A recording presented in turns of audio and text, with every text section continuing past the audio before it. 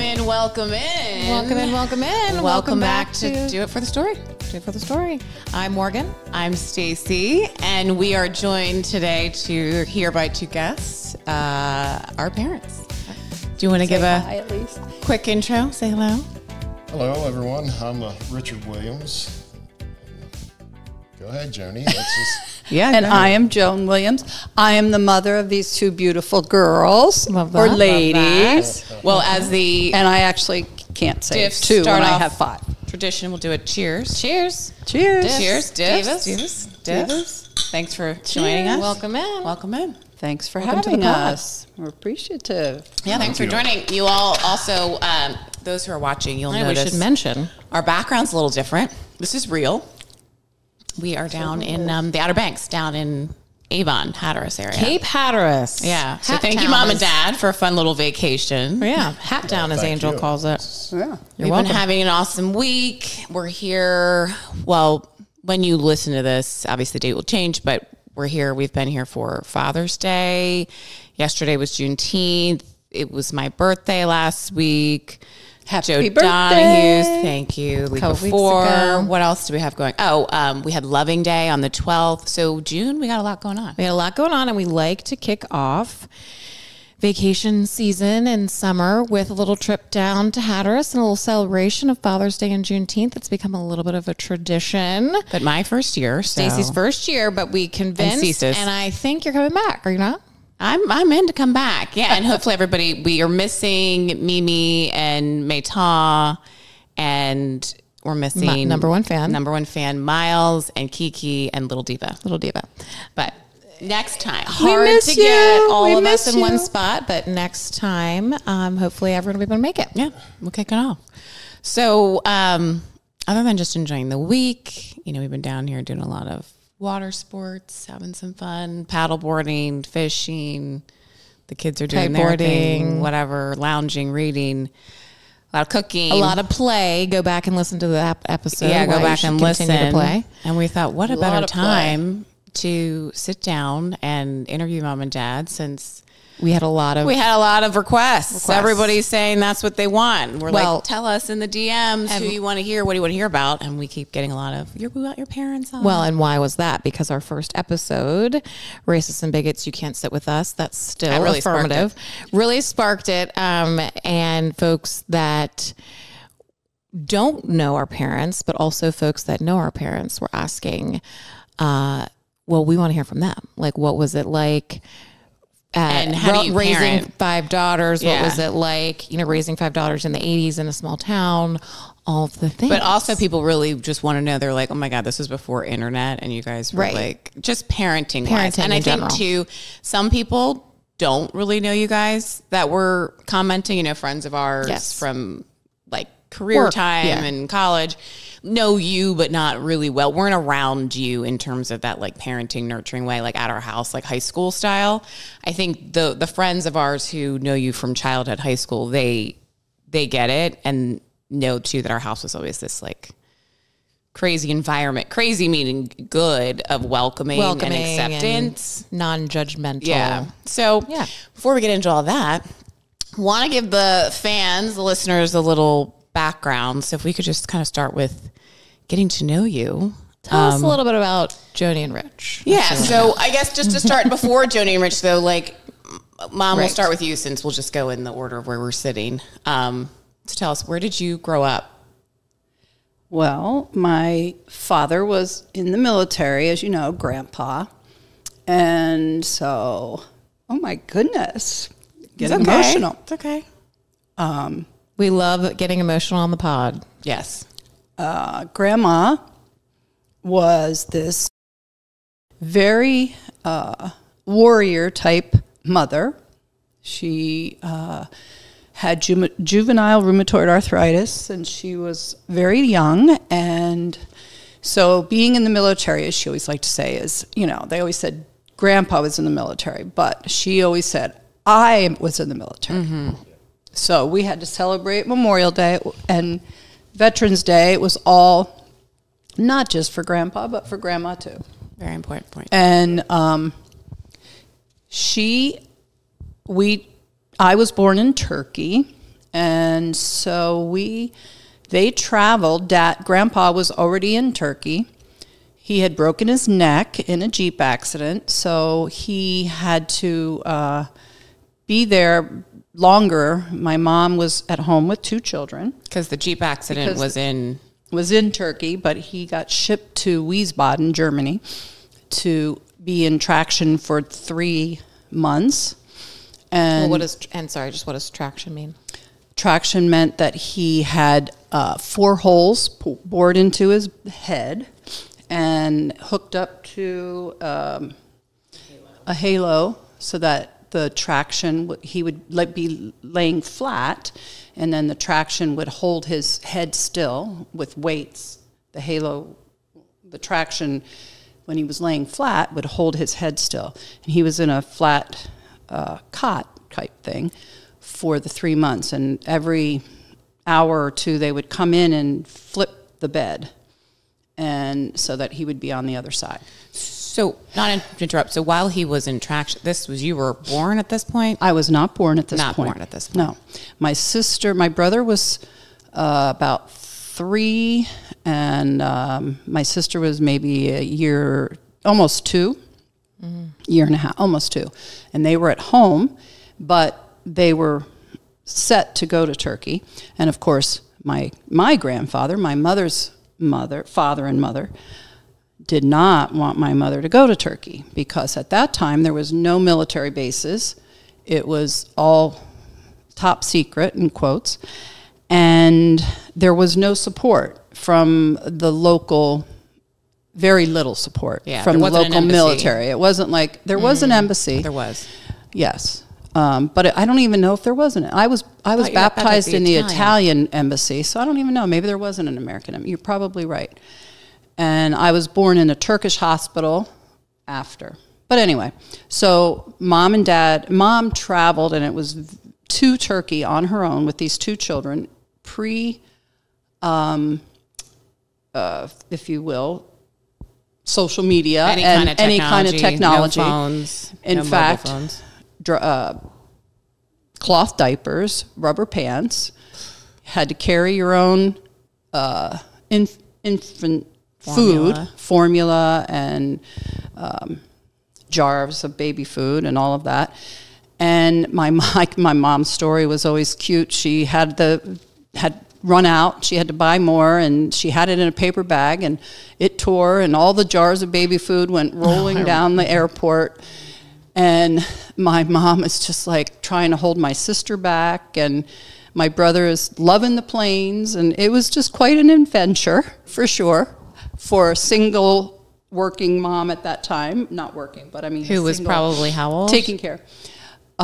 23, maybe 24. I was born at 25. She was 25. And then the plane, it was really almost a 2-week trip for her to get to Turkey. Just to get there. From New York. Because at different times the plane wasn't there to connect. They had to spend the night in a hotel, and the hotel had to wake them up, and the hotel didn't wake them up, and then you'd miss the plane. It was just crazy stories. Anyway, came from a very strong woman background. And Grandpa was in Turkey then, came to Turkey. He was very concerned that my sister wouldn't recognize him, because he then had a halo neck brace.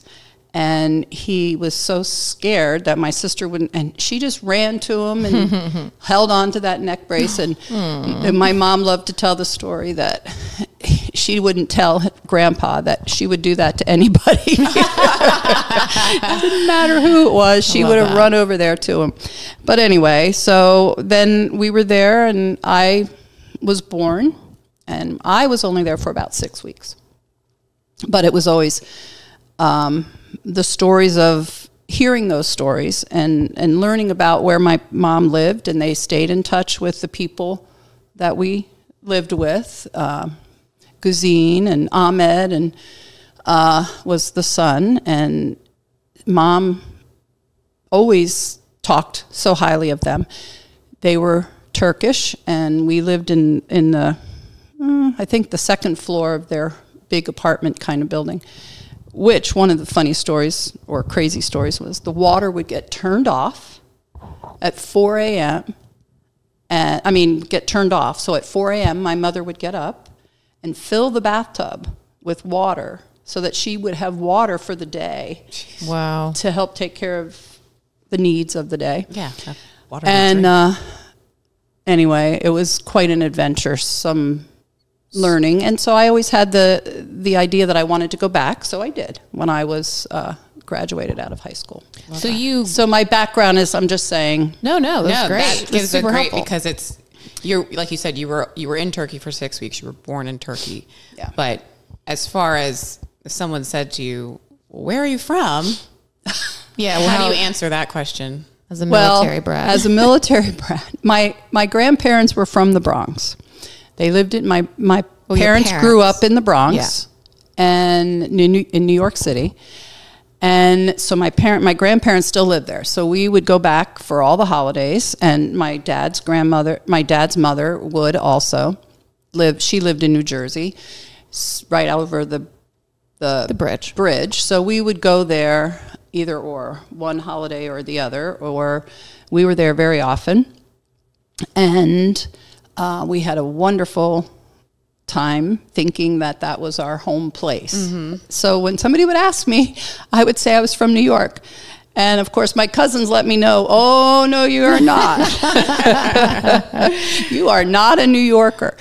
We lived in Texas, and we lived in Colorado and Virginia and Maryland. We lived in New York. We lived at West Point. Well, that's where my sister was born. I shouldn't say we, I should say they. And then we lived on Okinawa, and then our last place was Maryland. So that's where we ended up. And my parents loved Maryland. And that is a perfect transition. As do we. That is a perfect transition to Dad, because we know moms. Don't make me cry. We know Joni, that was their favorite base was Maryland, and that's where she stayed. So she's a Maryland girl and that's where Grandma and Grandpa stayed, and that's where Mom and Dad met, was in Maryland. Yeah. So no need to explain the how we met yet story, but let's transition to Dad, our OG Marylander. Yeah. Give us a little background about yourself. Okay. So where are you? Where did you grow up? Start there. I was born, raised, I grew up in Emmitsburg, Maryland. I was actually born in Gettysburg Hospital. It was a local hospital for us. But I was the youngest of 7 children who, at the time, when I was born, our family was living with our grandparents on the property where we live now. It was a little tiny log cabin, and it didn't dawn on me till years later, how did we all fit in this little cabin? No indoor plumbing. Everything was go back to the spring, carry water, boil water to do our cooking, clean our clothes, to clean ourselves. And it wasn't a very easy lifestyle. Mm-hmm. So I was probably only a few months old. Oh, and by the way, my dad, he worked at Mount St. Mary's College, but he didn't have a car. And when I was born and I was in the hospital, my mother and I, he would take one of the girls' bicycles, I guess, and ride to Gettysburg. Oh my God. Stop. And see us in the hospital. And then his brother would, meet him at the hospital. He lived in Gettysburg with his family, my father's family, and bring him back home until we got out of the hospital. And so for folks that are not from Emmitsburg, that's a 10-mile to Pennsylvania. Right, that's a 10-mile bike ride. Yeah. At least? Yeah, I would say it's at least 10 miles, right? And then the roads were not the same even. No, it was. For riding. No. It was not a great they're not trip. like paved. They're not like paved. There's a shoulder extra for bikes. Right. Yeah, nor was it like a 2024 Trek weighing 1 pound bike, anyway, back to you. So then, when I couldn't have been any more than maybe 6 months, I guess, we moved out of our grandparents' house, and because my father worked for Mount St. Mary's, he had the opportunity to move us into an old farmhouse down off Old Frederick Road. And again, it didn't have any indoor plumbing and stuff, but it was a little more room, and it was, you know, we had access to. That was on Mount property? Yeah. Yeah, that was on the Mount property. It didn't have running water? I didn't know that. No. Well, believe it or not, a lot of people, I was born in 1955, a lot of people didn't have running water. Well, people didn't have running water in Emmitsburg when we were in school. Yeah. So we lived there for quite a few years, and the horrible thing that happened to our family, I was 5 years old. It was the Saturday after Thanksgiving. We were all there. My oldest sister, Lois, she's 15 years my senior, you know. She was in first year nursing school. We were all there for a nice Thanksgiving. And so we were there Thanksgiving, Friday, Saturday night. We were all settling down because my sister had to be back down in Baltimore. She was in school at St. Agnes Hospital, nursing school. And so we said goodnight to my father. We all went to bed and everything. When my father came upstairs, he fell over dead of a heart attack. And that was the blow of the family, where my mother and a lot of people, and probably even my older sisters who could comprehend death and what it means, was a blow that people weren't sure we'd handle, my mother would handle, you know, and it was just devastating, you know. And when she finally talked to someone the next day, the first thing that came out of her mouth, she looked at, you know, whoever was talking to her, she told me, she says, how am I ever going to raise 3 boys without a father? And up until the day she passed, I would tell her, I said, Mom, you did a pretty good job. You know? She did a great job. She did an amazing job. Had three sons, 4 daughters.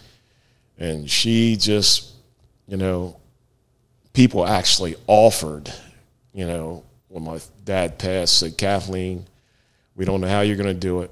We'll take in at least the 2 younger ones and this and that. And Mom says, no, you're not. These are mine. And as time went on, she would tell people, they said, Kathleen, how'd you do it? You know, and stuff. She says, well, so I had a big family, and they were always around for me, and I was for them. Says, and we all got through it. And not to interrupt, how old were you when Grandpa died? You said Aunt Lois was 15. I was 5, 5 years old. Yeah, and a lot of people, even some of my sisters, you know, they were older than me and stuff. Down the road, they'd say, well, you don't remember your father, do you? Daddy, we called him. You know, so one day I said, you think I don't remember our father? And he said, you couldn't have. You were only 5.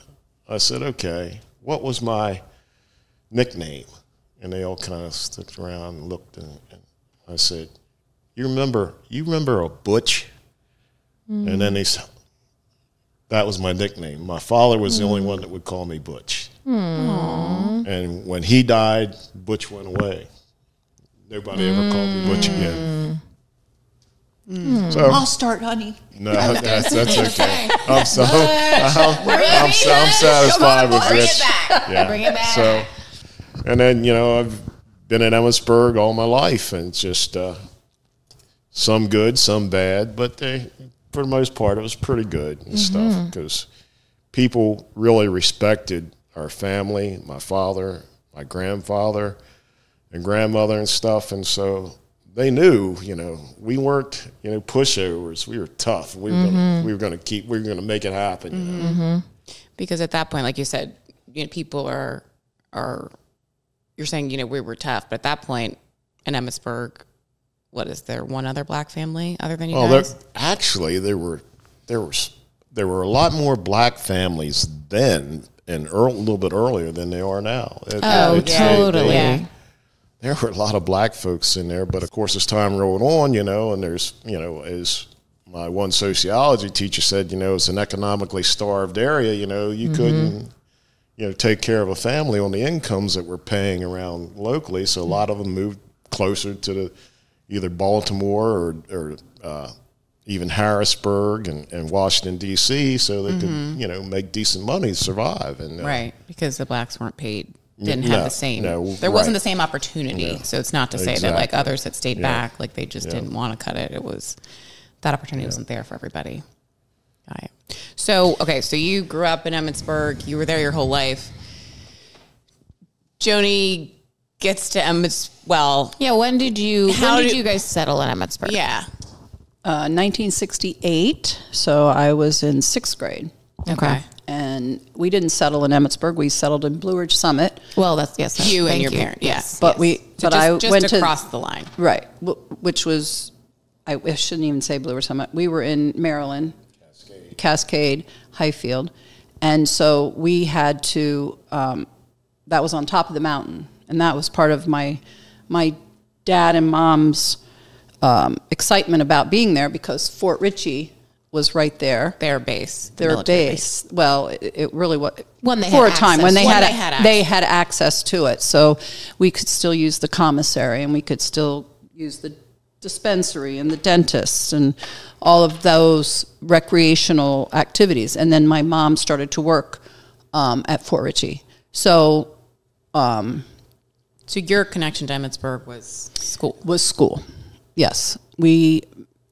My mom did the research and found out that the schools that we were supposed to be going to were in Smithsburg, Maryland, which at that time, the high school wasn't an accredited high school. And my mom knew that, the intent was for us to go to college. And I was in 6th grade, but my brother was in high school and my sister. So they said, wait a minute, we can't have this happening, that they go to a non-accredited school. So they looked into the Catholic school and the private school, and it was Mother Seton, which was in Emmitsburg. And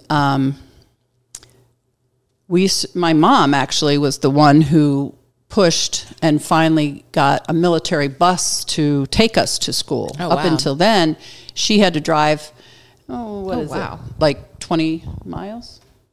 Something like that. Yeah. 20-minute drive up and down the mountain. And back then the weather could be very bad. Right. We had a lot of snow and cold and ice.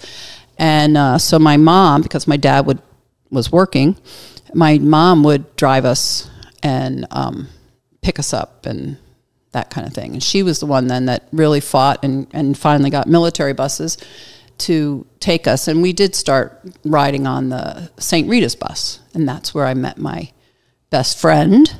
And I also knew my best friend before that. We went to grade school together, 1st grade and 2nd grade, because we had lived there, and then we went overseas to Okinawa, and then we came back.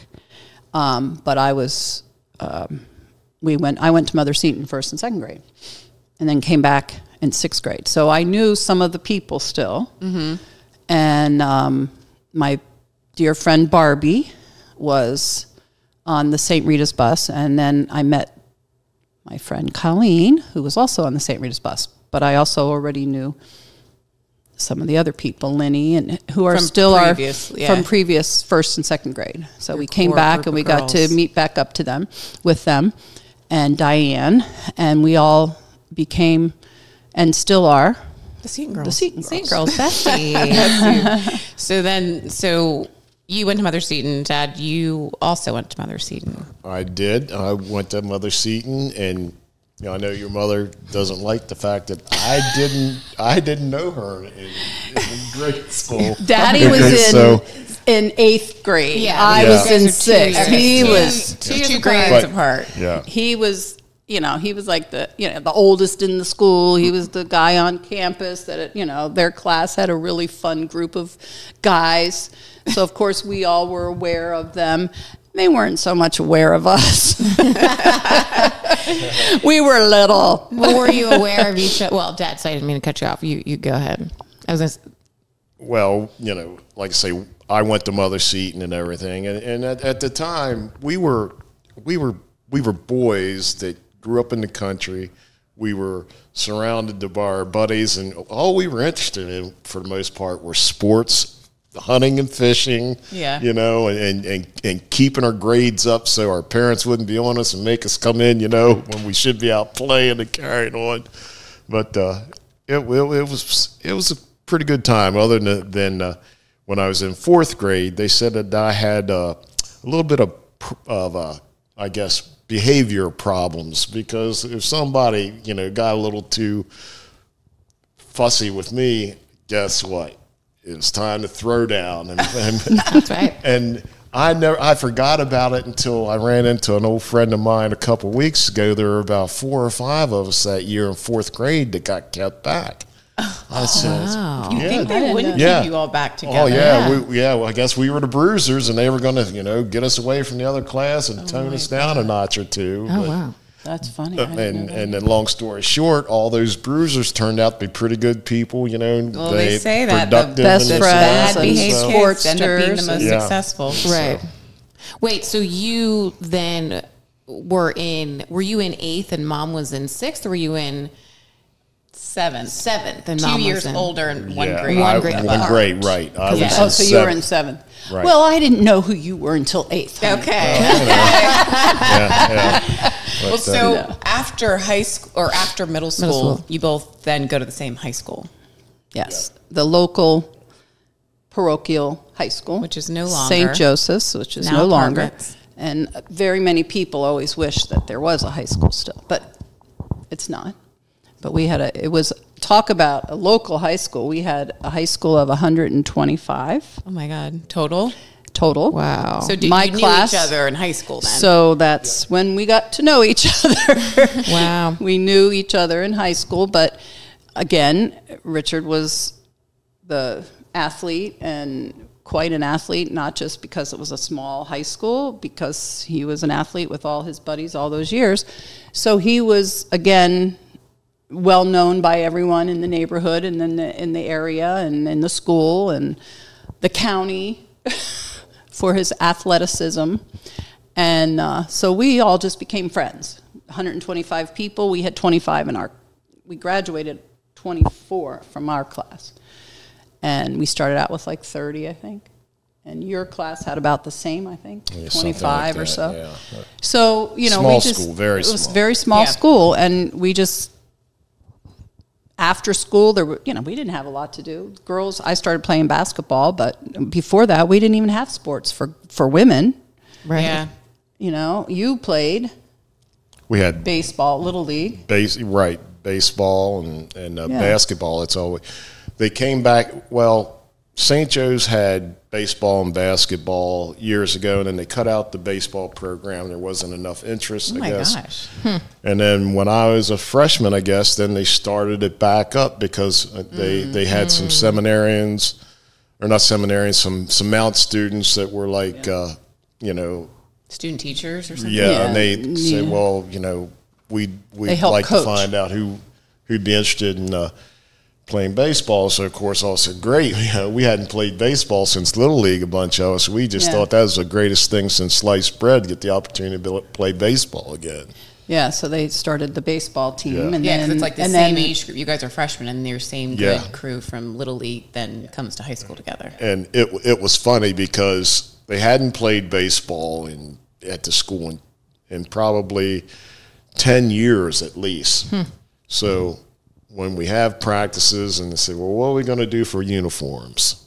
Oh my God. They dug out the old uniforms, and of course they were uniforms like, they wore in the 1950s, big baggy pants. And so, and I love her to get my story. Like I say, one of my other moms, Mrs. Adelsberger, took all these uniforms and she took them home and cut and sewed, and Mrs. A. And that's so cute. And because I remember my uniform, the pants weren't quite finished for the first game, and I was playing third base at St. John's Prospect Hall, playing against them, and I can remember it was a windy day, and I'm playing third base, and it was like you could hear the flags flapping, these big old baggy pants and stuff. Yeah. Oh my God! It is hilarious that was every day. Well, picturing like a Newsies look baseball, like, come on, boys. Oh my God! So did anyone? So that was freshman year, and then you guys. So you played 4 years. You had varsity team. I played 3 years. My junior year, I had a little falling out with my then coach for basketball. Bob Custer, it was his first year there, and he was coaching the baseball team. So I said, I'm not playing. You know, that's it. I'm done. You know, I've had enough. You know, he was tough. He was stern, you know, to put it politely. So he was a today. Philly boy. Yeah, so I came back and played my senior year because, you know, I felt bad. I let some of my buddies down, you know, for not playing that year. So I came back my senior year, and we won Tore it up. We won our conference, and we had a lot of fun doing it because we played some teams in Frederick County at the time. People didn't want to play a school that only had 120 students because they said, we have nothing to gain by playing these guys. So some people picked us up thinking we'd be a little patsy for them, you know, an easy win. And when we stuck it to them, you know, it was a different story, you know. And it wasn't just in baseball. It was basketball, soccer. Yeah, basketball, too. It was always – and then the girls were good. Did it, too. We had a really – great star on our basketball team. None of us had ever played before, and but Linny had learned how to shoot and was amazing at it. And we carried the team. We all were good defenders and good stealers, but she was the shooter, and we had a wonderful time. We played for 4 years, but we only had at that time when as a freshman we only had basketball. And then they started soccer, I think, when I was a junior, maybe a sophomore. They begged me to play, but I couldn't. I was too busy. But one of the funny stories, talking about uniforms, when we came in, the women's uniforms that we had were a jumper, but it was short, and it was white. Our school colors were green and white. Was it like a skirt? It was... No, we had bloomers. Oh my God. It was a jumper that came over, and then it had snaps on the side, and you'd snap it, and that was green pleated. I mean, they were made really well. They were adorable. They were white, but they weren't like heavy, comfortable, weird. And no sports bras then. No sport, nothing. Oh my God. And my mom, again, she was like, this is crazy. These girls can't keep it. We called them our maternity tops. That's what they looked like. Oh, my God. And these girls can't play in these. And they said, well, there's no money for the girls. So we had sub sales, and we had to raise our own money. And then we got... Did Grandma organize the sub sale? Oh, of course she did. Grandma and Grandpa, you know, and it would be Grandma would like, I'll get all the food, and you got to come in. We made the subs. Oh my God. Oh yeah, and we had to go out and get the orders. Sub sales. Oh my God. Yeah. So did you buy fresh, like brand new uniforms, or was it like buy the cloth and make uniforms? No, we bought brand new uniforms. Okay. They were green polyester shorts and shirts. Mm-hmm. We were so proud of ours. And the guys still were playing in the baseball pants. Guys were still playing. They were not doing sub sales. I think when Bob Custer came, uniforms, the athletic sub sale. Well, we did some. They did do some sales. Okay, I thought you were going to say we did. Cookies better been out there. Car washes were big things back in those days. But the athletic department, there was a certain, you know, like the PTA and the athletics, they would put so much money towards the athletic department, and it was all set aside for the boys. And so the boys were getting their new uniforms because of the baseball needed them and all that. But oh no, the girls, you know. So, we'll get like you I said, thread for that was home ec. That was Grandma. She jumped in there. So with that too, with the boys, like you're saying, which we're not surprised by, because given the times, still. But yes, the boys are 74 to because I was going to say, when did you graduate high school? 74. 74. I did. 75. 75. Yeah. So it's also, did anybody on your team go collegiate sports out of this little school? No. Basketball wise, you know, Rudy, wasn't your brother? He had an opportunity, but you know, back then, and again, he would have been the first black basketball player to play for Randolph-Macon College down in Virginia. And that he had the opportunity, and he thought about it, and he says, you know, I just can't do it. But on the other hand, you know, I had. Can't, because it was going away from home and being the only black person on the team. Never, you know, it was more going away from home. Going away from home. Yeah. when the cost. He had responsibility. Yeah.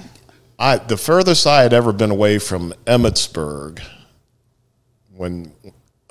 through my high school years, I guess, was to the Eastern Shore to play in a basketball tournament Of Maryland. Yeah, Maryland. Yeah, it.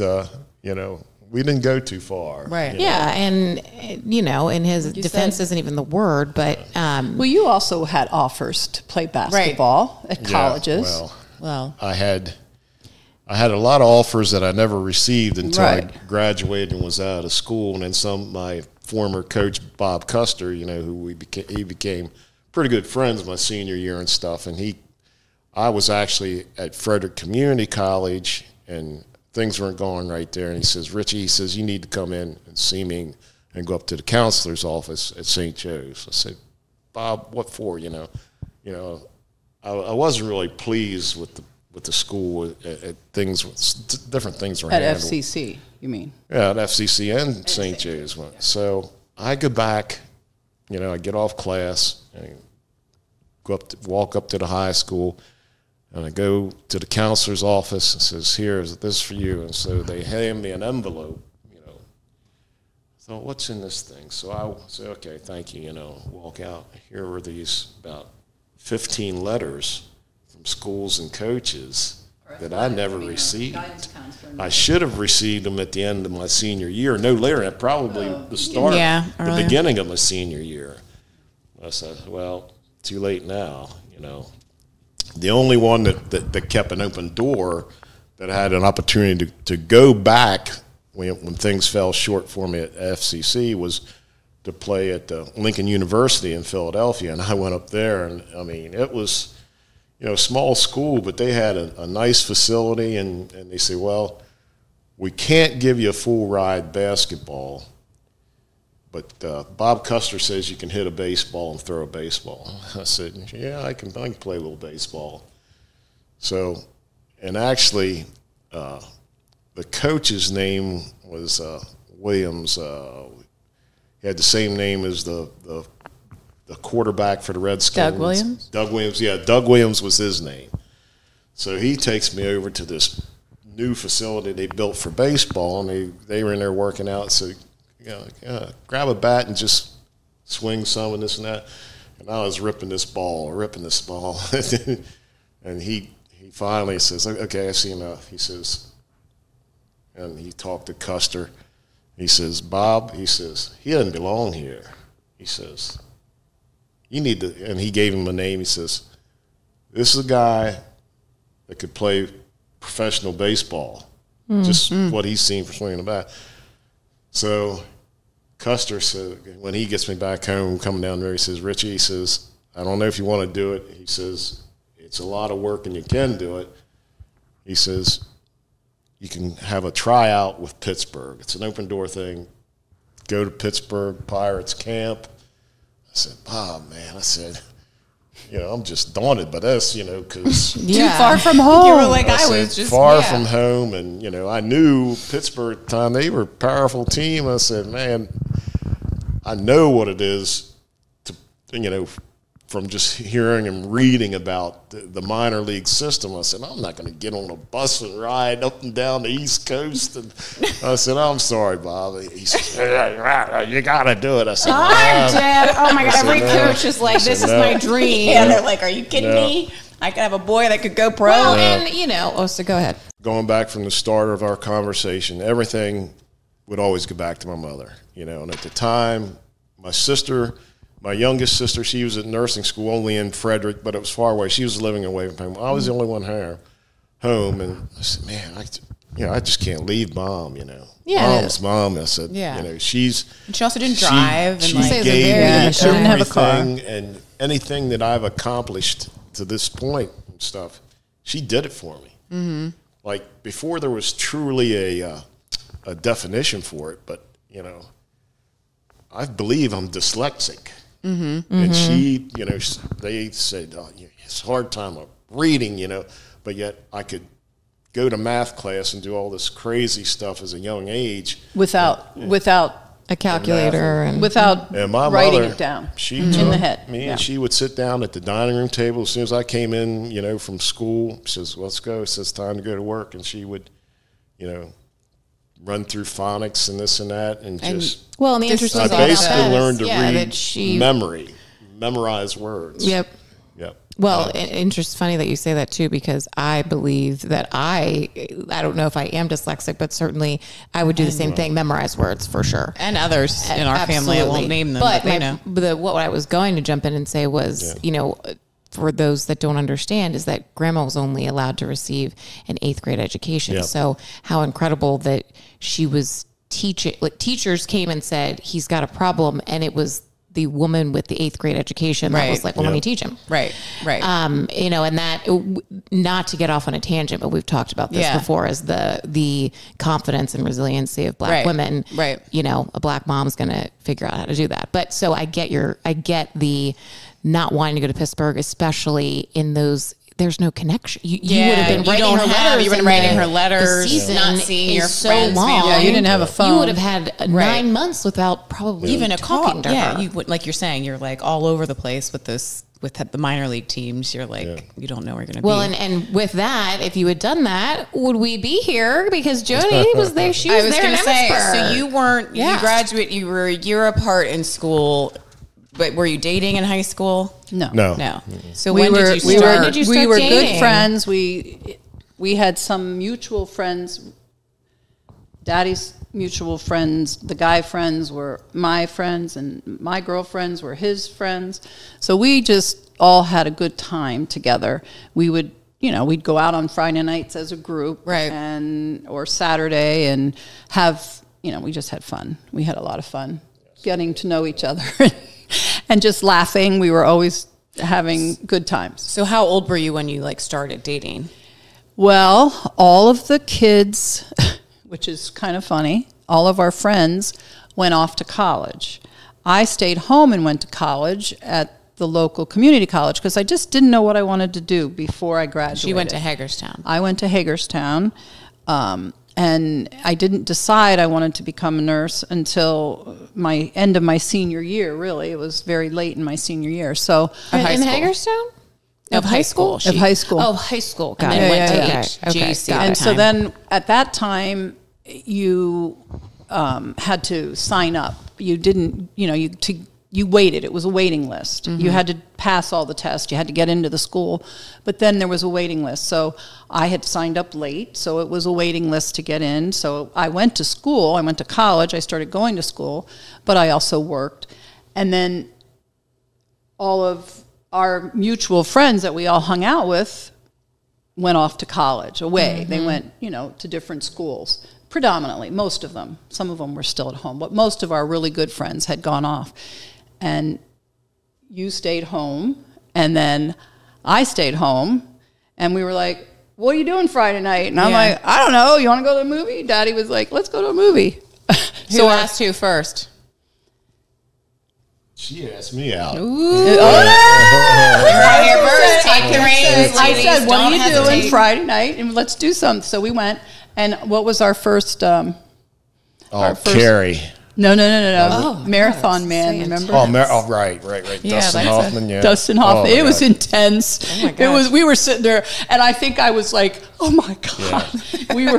we were both having, you know, because it's a movie everybody's got to see at least once. Yeah. With Dustin Hoffman. I've never seen that. Yeah. Oh my God, he gets tortured, and they drill in his tooth. Okay. And it was like very intense. I can't wait to watch. Well, put it this way: neither of us ever forgot it. I'm a rom-com. Carrie was one of our funny second or third ones. Daddy forgot it. You know, we were getting ready to leave the theater, and then the hand comes up, and you don't realize. The grave, yeah. And Daddy had a jacket. He was getting ready to put it on. He throws it. And we were I was like, oh my gosh. But anyway, that was. So that's like when you're 18, 19. Yeah. Fresh out of school. And then how long did? Yeah, it was pretty. What year was that? Because it would have been when I was graduated. So you would have been maybe almost 20. 20, close, because I was working for Allegheny. Because we dated for 5 years. So I got married when I was 25. So Yeah, I was working for Allegheny Power. Yeah, you had at started. the time, So yeah, you were like, yeah. 20, so when I went to work for the power company, utility company, I mean, it was at the time where they were really trying to upgrade the whole grid, you know, across the nation and stuff. And we worked and worked, and I was working 10-hour days to start with, but 10-hour days a lot of times, you know, you work 4 10s, and then storms would roll in, and you didn't know when you'd get off. You just Were they union then?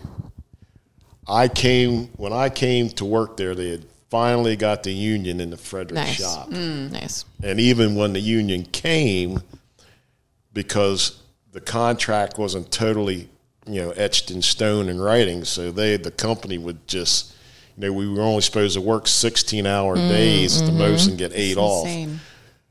Like I say, I can remember the last time that the Pittsburgh Steelers played the Dallas Cowboys in the Super Bowl for a championship. Myself and another fellow, we worked from Saturday 1 o'clock in the morning, and never got home till Monday at 8 o'clock. We ate, worked, slept in the truck because an ice storm had hit the East Coast. Oh my God. And that was And then we got 8 hours sleep, and they had to go back in, and it was miserable. But you actually started working for the power company. We were already dating because you were working at the Emmett House. because you would have been 20. Yeah, you worked at the Emmett House for 5 years. You would have. Yeah. So you guys were kind of like it was. I was 20 when I went to work for the company. Yeah, and so we Dad started would have dating been like before 22 that. when you were like 20. Yeah, we started dating before you actually worked for the power So company. you dated how many years before you got married? 5 years. 5 years. Okay. So it's Yeah. I'm going to say, Daddy would work those crazy hours, and I would generally drive to his part of the country because he was crazy driving, crazy tired and everything. He was always awake enough that we could, that we would meet up and still have. You're part of the country, so you were still living in Blue Ridge Summit. Right. Yes, and then I so was you were driving down to Emmitsburg. Yes, I would to drive hang, off or the wherever mountain. movie theater this side and we of would, the town. Yeah, or we hung out. We didn't go to the movies I too mean, much like after our first few activities dates. down the mountain. Yeah, She was a mountain girl. We had yeah. So you got married in 81. So when you guys get engaged, well, first of all, actually back up. Yeah. Dating life. Yeah, we gotta. What's that like at this point in Emmitsburg? And there's not a lot of interracial relationships. Well, I were would you also? gather. Yeah, were you like advertising that Yeah, you you're were like dating, friends or were hanging you out. It able to becomes get like an away with organic. we're friends? One of our first times that we kind of let everybody know that we were dating. We were at one of the circles. We used to have places where we would go and party, and we like were fields, to or hang out. what do you mean by circles? It was kind of up in the mountain. They were there just were all these trees different off areas. the road. Yeah, We were always outside. Very aware of what a field party is. I was just trying to make. It wasn't really a give field the party though. It was listeners up in the mountain, the Woods, lower part of the mountain, a wooden area where outside, pickup trucks, farmers. But all the Trucks, local young liquor. people knew where all these different areas were, and you'd say, "Where are you going to be?" We'd say, "Oh, meet at the just circle." get some Meet at roadies and the take off, and you eventually done that. Meet at the old people, yeah. or if you got tired of that group, say, "Well, let's go see if somebody." Ride around, Yeah, Ride around there town. because we also Double started tap your hanging out brakes, before say, there was cell phones. it's double tap. Right. You had to do that. And so one night we kind of were really enjoying each other's company, and our friends said, "Oh, come with us. We'll take you for a ride." So they're driving, we're in the back seat, and they just thought that was hysterical that we got them together. Oh, and you guys had already been on the DL. Kind of, we were friends. Right, right. That was kind of our first. That was Yeah. Seidel boys. Oh, we love that. That's darling. Thank you, Seidel. They were so cute. They were so proud. They'd love to tell us that whenever they would. That's so funny. As we got older and stuff, we were the first ones. We knew you guys so obviously should the be Seidels together. were We on knew board. you should be together. Yeah. Was everyone else endorsing the Our relationship? friends didn't care. Everybody knew Daddy. This was always my explanation. In Emmitsburg. He wasn't a stranger. He wasn't a stranger. Everyone respected him and his family and appreciated them. And, you know, they would see me, and it was, you know, even though I was not from Emmitsburg, they kind of, you know, had seen us over the years. School. With our group of friends and school. And so, you know, and like I said, we didn't make it like big public when we first started, right? Dating. We didn't always, you know, we went up in the, we didn't always stay. Yeah, you're like, it's different a little bit when you're dating. We couldn't, you know, we didn't and appreciate you're young, the little. You're hanging out in groups a lot. Yeah. So it's kind of like. So people didn't, you know, and then when they could tell that we were dating because we were always together, they didn't, you know, most of them didn't really say a whole lot because we knew all of the people. They didn't seem to really care. There was a few that would give us a side eye maybe. When did your parents know you were I never dating? felt bad about it. I mean, I was never that aware, I don't think. I was having fun. My parents was another thing. My father absolutely loved Richard. I can remember they used to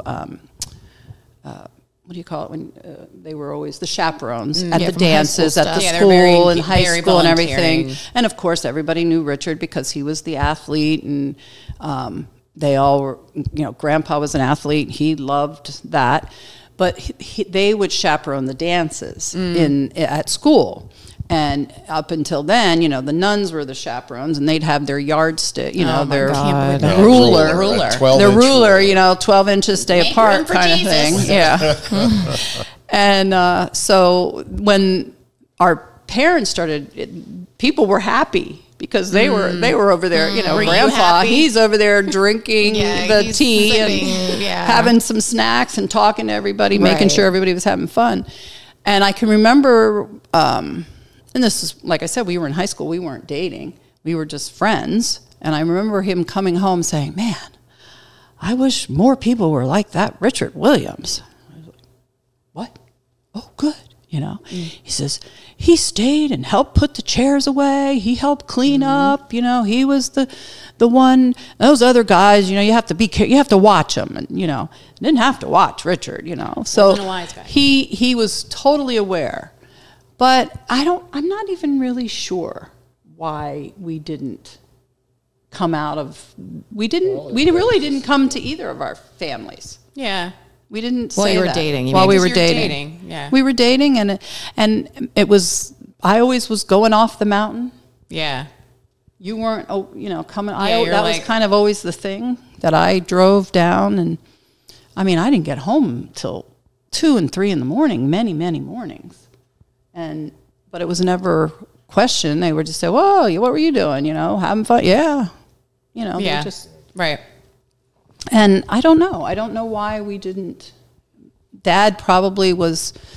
Mom and Dad were always their line was always, you know, we worry if you end up marrying Richard or somebody. They wouldn't say Richard. You have to worry about the kids. And what's going to happen, you know, what their life's going to be like. And how are they going to be treated? And I was just like, you know. Did you think their reaction was different because, like, they were not from Emmitsburg? You know, like Grandma and Grandpa growing up in the Bronx versus... And having seen the world, too. And, like there was, you know, like well, you know, was part of growing up in the Bronx, everybody thinks, oh, it's a big city. Everybody's, you know, at mesh or whatever. Every neighborhood, the Italians, the Irish, the Germans, the blacks, the Spanish, everybody lived in their own little communities and in their own neighborhoods. Even though, you know, it might be a 5-block radius, that was their community. And you didn't live there if you weren't that nationality or whatever. And so my father's father died when he was 5. So his mother was poor. She was raising 5 children, basically the same, didn't have a lot of money. And she would always live on the edge of the Italian community, right on the line or right in the neighborhood, because she could afford it. It was cheaper. And they always lived on the higher level story floors, maybe the 8th floor or 10th floor, because it was cheaper. There were no elevators. You walked. It's a walk up. So, and then my mother lived in the Irish neighborhood. So that's, you know, so they had interactions with all these. My mother was shocked when she left New York with my father on their honeymoon on a bus. They stopped in Pennsylvania, and it was the first time that it hit her in the face. There was a blacks only, whites only drinking fountain at the bus stop in Pennsylvania. She's like, what? What happened here? You know, because that wasn't New York. Even though you kind of, you know, you were. It was more community segregation, and than especially it was in the neighborhoods where you're living, like you're saying in the Bronx, where it's like blacks, and even Italian versus like your downtown Manhattan, maybe in some establishments that were. But it was always. Actually, I'm curious. I guess it was kind of always. It's okay for them, right? But it's not okay if you bring it into the family always, right? Now, my uncle married an Italian woman, and, you know, there was apparently some grief there by both sides of the family, the Italians and also, you know. And the Irish, you're saying. The Irish. Well, more that it was more, that my uncle, who was Irish, married an Italian woman. So it was certainly but then not there was just also your other uncle married a Puerto Rican woman. His brother married a Puerto Rican woman. And I don't remember, because he was younger. I think it was kind of like, oh, well, we already did this. We already went through the it, Italians. and it's fine. Right. It's okay. I don't remember a big deal at all with my uncle and aunt. But they ended up moving back to Puerto Rico. Right. So when you're dating, then grandma and grandpa, your side, mom were it was more, I think it was more like it me wanting my independence. I didn't want them which is to be normal. like, why would you bring them to dinner? If you're not dating, like I was the difference 18. of dating at home where you guys are both living at home, like that's very different. You're and you still have friends we were there, friends. versus like, oh, I have to, and at that age too. I didn't want it to. I didn't want what we already had to change. Right. That you didn't need outside influence into your I didn't need making. to have, this weekend, come to dinner, you know, because, you know, grandma and grandpa, it'd be like every minute. Yeah. Right. Why doesn't Richard here for Christmas? My dad would have loved it, you know, having someone there. So then, Dad, what was Grandma's Williams's reaction? Or did she, was the same did she situation? Also not know, did she all not know? But you were down in Emmitsburg, and of course, you know, she eventually rented an apartment above Paul's. Mom did, I did. Mom, yeah. And so when I started to work, she knew we were seeing each other, you know, but, you know, just out of respect and knowing what all she's been through in her life with regards to race relations, you know, and things were getting better. But we didn't push the buttons. Go ahead, sorry.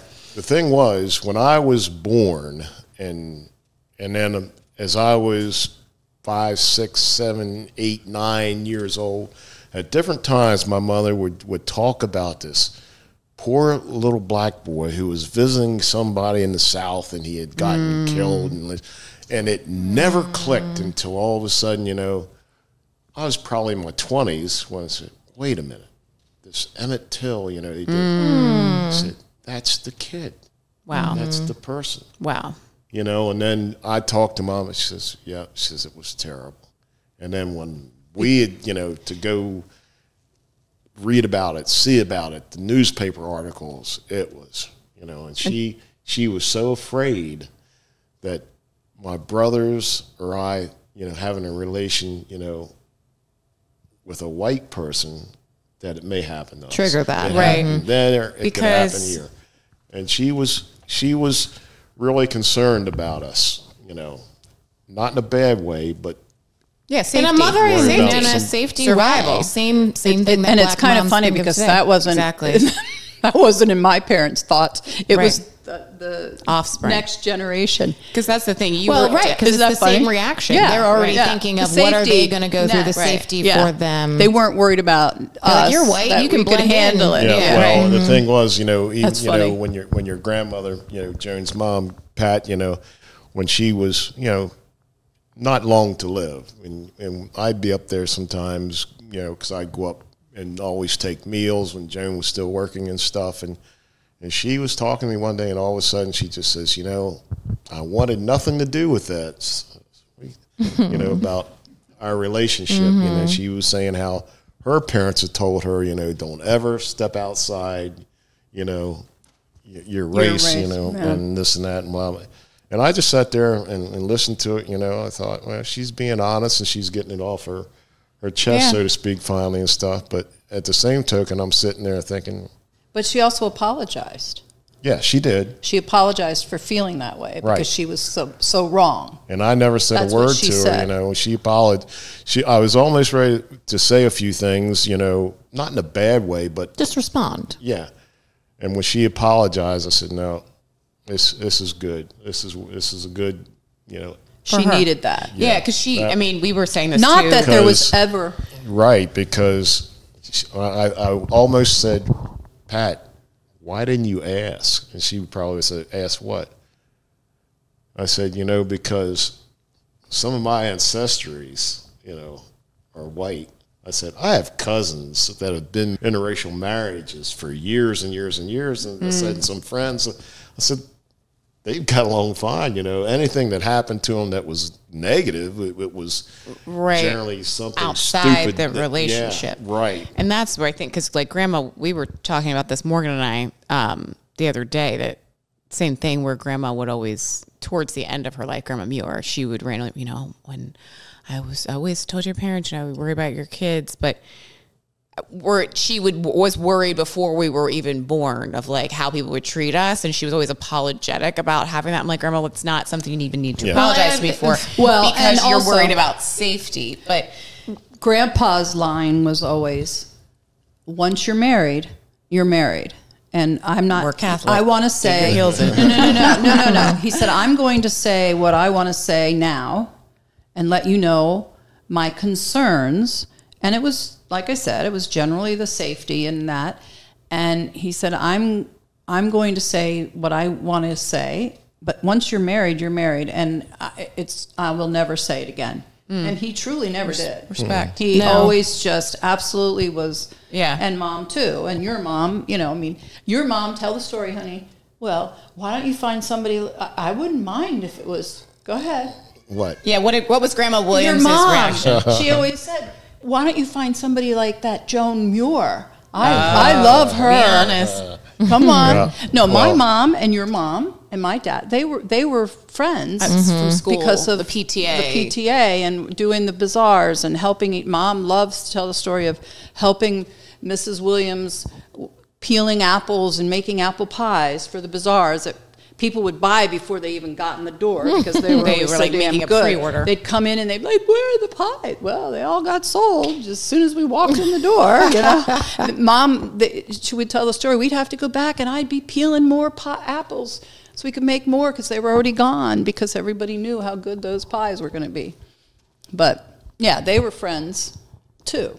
Yeah. So what was Grandma's Williams' Mom, reaction? you know, like I say, Joan had moved into an apartment down the road. And Mom knew I was spending a lot of time down there and stuff.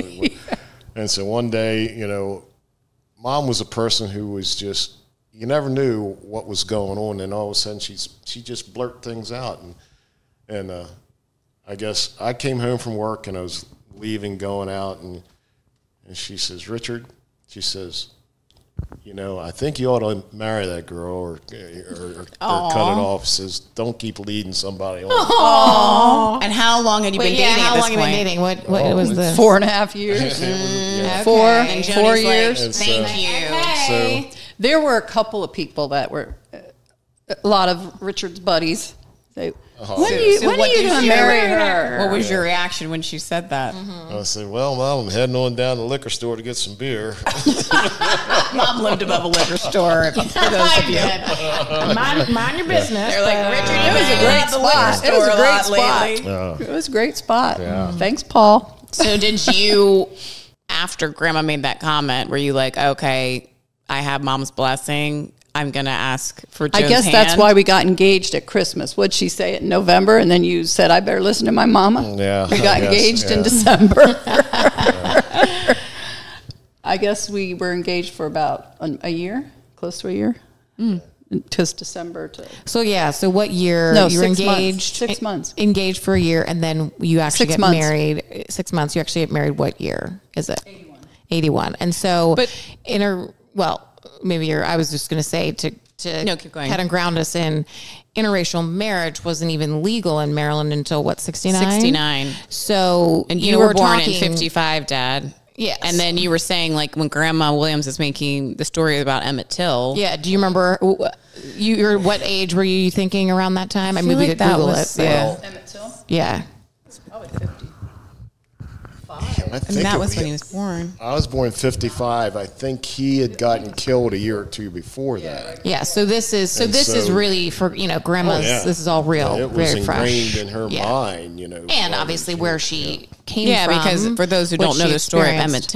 Emmett Till was brutally beaten, hanged, all the things, and they actually found his body submerged in water, right? After they accused him of whistling or that he whistled at a white woman. And this was in the South. He was visiting his cousins from I Chicago. think he was from Chicago. Yeah. And was visiting down south. It was Mississippi or Alabama, something like that. And And it all turned out to be a lie. Yeah. yeah. And then his mother allowed the body to be open seen. casket. It was an open casket. So everyone knew. Yeah. and And the- so everyone, it was in the newspaper. Right. It was in There's magazines. a- His body. Yeah. Right. And there's It was still a really literally good You know, exhibit at horrible. the The African picture, History this Museum. was a sharp-looking young man. I mean, just pre- absolutely handsome. And they just tortured and beat this boy up. You know, he looked, you hate to say it, he was like a monster. Yeah. Yeah. Well, and his mother had been worried to let him go down Yes, there. totally. And so it was I add that because he was very aware you need to look and act a certain way, just to, of exactly the conditions we're living in. Yeah. So, but I go back to that though, of this Just is kind of still, marking even time. though, yes, we're, you guys are living in a town where people know you, but still marking time as a whole. We're talking, you get married 11, 12 years after the legalization of interracial marriage. After loving Yeah. Yeah. in Maryland. In Maryland. was legal. Yeah. Yes. Yeah, and it didn't hit me until years later. Back then, you didn't order from Amazon or whatever. You went to the store or you went to the mall. And I can remember we would be walking in the mall, and at the time I didn't even think anything of it, to be honest with you. There was no one else that looked like us walking in the mall. And it wasn't until I guess when you guys were teenagers or whatever, and I started seeing other couples, Seeing other interracial couples and younger people that were, interracial couples. But literally when we started dating, there were a few in your family who lived in Pennsylvania and that kind of thing, couples, but we didn't see them. And then out in the... my brother Marty was... Yeah. But even that was after you That guys was were after dating. you guys got married, right? When he... Or dating He other was people. he was married previously. And Right. Yes. But it's not like we saw them. It wasn't like we saw... I mean, They're we not in did. your group. They weren't, Yeah. right. And he was that much older. But when we were out in the community, Right. out in going to the city, Frederick even, or... Right. You didn't see interracial couples.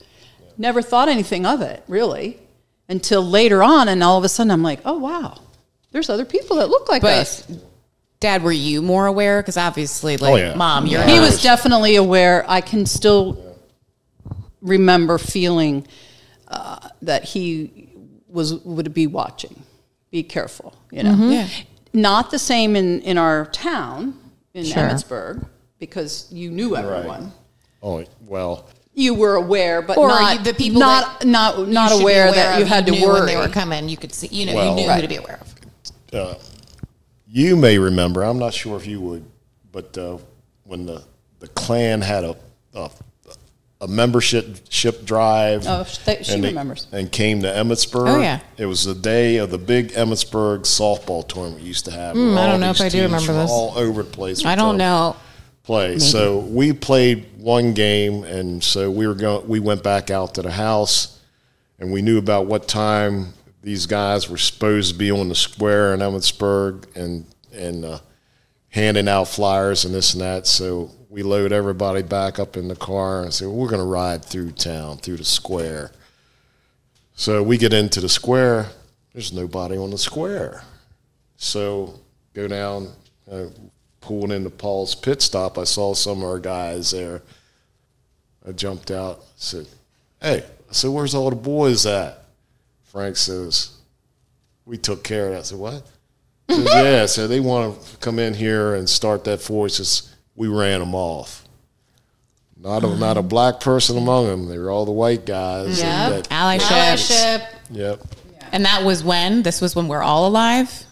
Because I don't. Oh, yeah. I don't remember that one. I remember a different. I remember Yeah. a different attempted Klan rally, but that was in Thurmont. And I remember going to your friend Dee's salon and Dee saying how many people had met up to drive them out of town.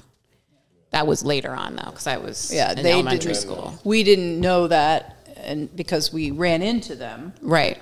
until after. Right. She But no, told I don't us. remember the Emmitsburg attempt. Yeah. But there were Allyship times in Emmitsburg where there were a couple little bars around town and stuff where you didn't frequent a whole lot, but you go in there and every now and then somebody would make a remark, not to me or my friend like Ricky Van Breck or somebody else. They wouldn't say it to us. They'd let it be known to other people in there. Well, of course, some of the people in there were our buddies. Exactly. And all of a sudden, Fights would break out. Yeah. I said, what's it about? Says somebody was bashing the you wrong guys, thing. and we bashed them. Yeah. Yep. That's how you handle things then. Yeah. Well, and It's true. It's true. And also, I mean, this is in the days of, you think of now with George Floyd's murder and what we've seen with an iPhone, that's the only choice that you would have had then, because you're not calling anybody. No one's Right. no one's going to be there in 2 minutes to protect you. So you got to do it on your own. But in Right. general, because you were in this community that people it was knew very you. much, we Who knew talked us. about it. We would hear it in high school. People were like, well, not black like you. It was like, they're safe. We trust them. We know them. Right. Now, a group of strangers rolling into town, maybe that's not other the same folks. reaction. Yeah. But they didn't.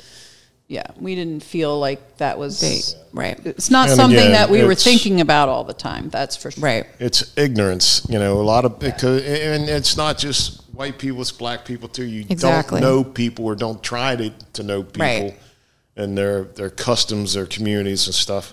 And Make I assumptions. think Everyone's going to seem Stereotypes. different if you And don't get to know them. Everyone's going to seem different. And, And I realize think there's that so was- many commonalities. that was all part of my growing up, and more so me maybe than my siblings. I don't know, but we were always in so many different communities. Right. Especially, I mean, yeah. for 3 years when it was my influential years, I would assume, we lived overseas. Yeah, and you we lived in didn't Japan. just live on Okinawa. We went all over the Orient. Well, and my I mother remember made sure of that, and my dad. Right. And I remember grandma too, talking about the travels, and they were They immersed wanted in the us. culture, but also I remember grandma saying in the Bronx, at least for her family, that she had was it a Vietnamese or a Korean friend? Like I remember her distinctly saying, I did have friends that weren't she Irish. went to an all-girl high school. Yeah. 800 girls in her senior class.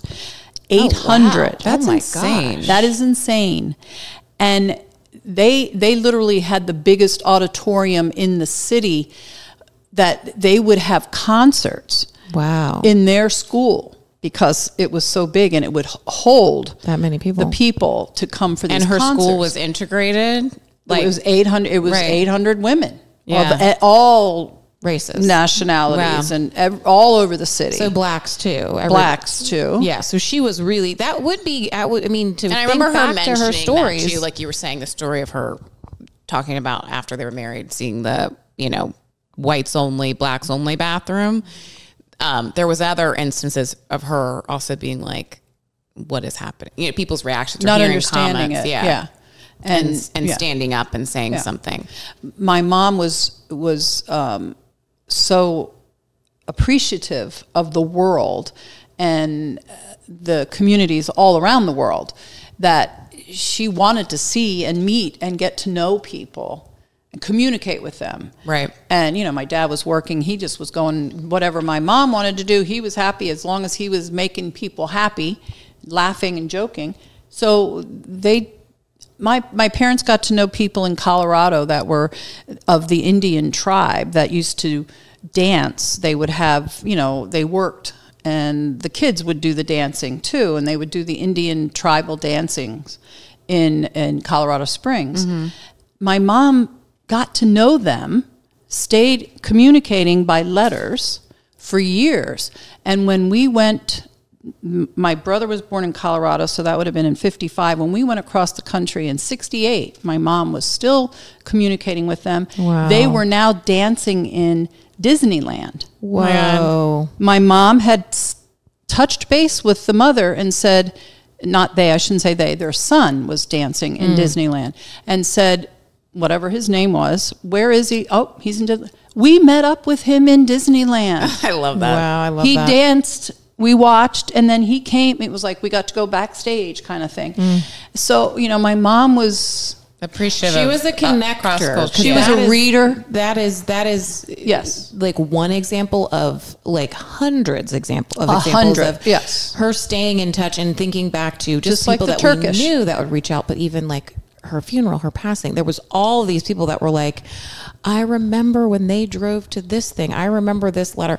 She was a connector through and through and through. She didn't want to miss. She didn't want to miss anything. Miss out. They definitely had he wanted FOMO. to be the center they of the party. Fear of missing out. Yeah, fun, for sure. But just like you're saying, the games and playing and doing. You know, my mom had a harder time physically, but she did whatever she could to play and have fun.